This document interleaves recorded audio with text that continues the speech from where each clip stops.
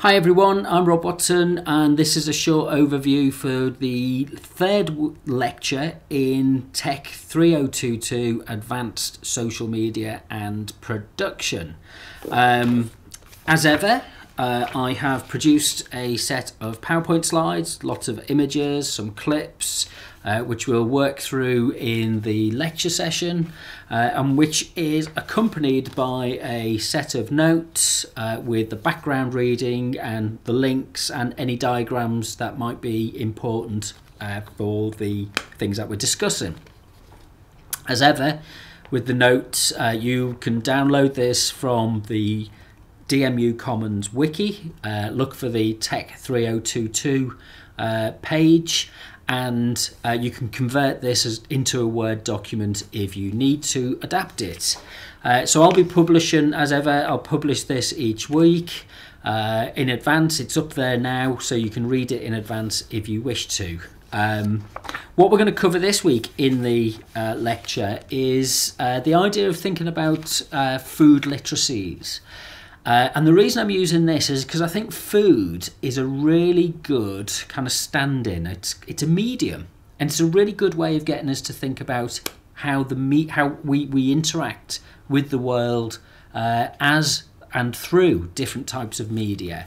And we might think about films or games or television programs or music, but food is something that's culturally created. It's something that is defined through our practices. We have to learn how to think about and prepare and develop food. It doesn't just, doesn't just come out the ground. I mean, there's an argument there, I think, to be had. So it's really useful for us to think about what are the kind of skills that people have? What are the kind of literacies? What do people need to know about? What's the know-how that people have when they're thinking about food? And if people have to have certain types of know-how when they're thinking about food, how can we adapt and use that kind of information to look at, say, social media? So it's kind of, we're using food as an example, as an analogy, and it will help us to think about the way that we use media, different types of social media as well.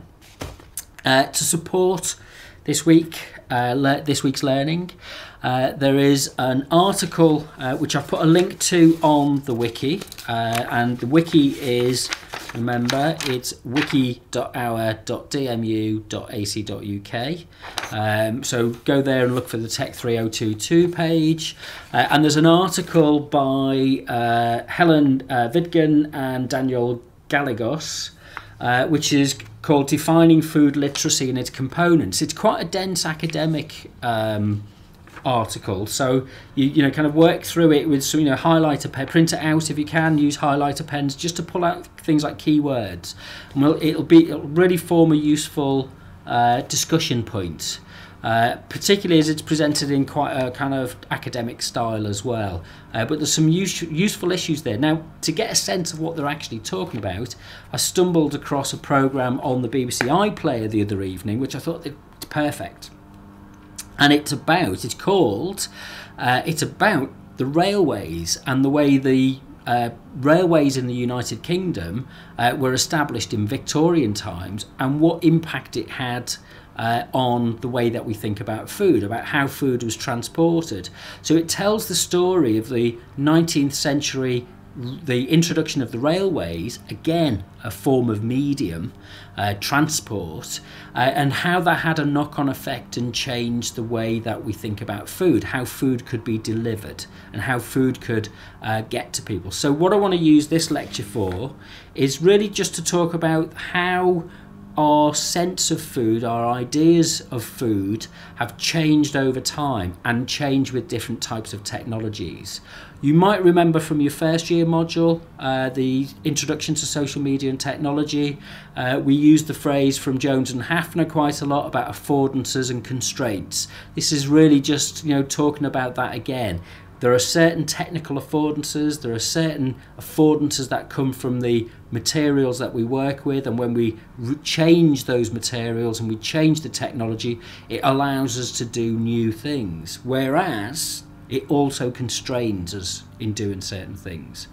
So that's where we're coming at with this lecture. So the notes are up online. The PowerPoint presentations I'll deliver as a discussion between us, so we can debate and think about the different issues that emerge from it. There's the reading. There's a link on the wiki to the reading to this article. As ever, notebooks and pens. We need to be taking note, because I think it's the things that, if you like, fall in between, down the cracks in the sofa, if you like. They're the interesting things that we need to make notes about. And if you've got any ideas as you go along for forward work, for forward thinking, then being able to jot it down in your notebook at the time, I think is really important and really useful for us. Okay, so that gives us a brief overview of what we'll cover in the lecture for week 3. I'll post another one of these videos for the lecture for week 4, so hopefully you can get ahead a little bit with some of the reading, and you can get ahead with some of the videos that we're going to watch, and you can get ahead with some of the thinking.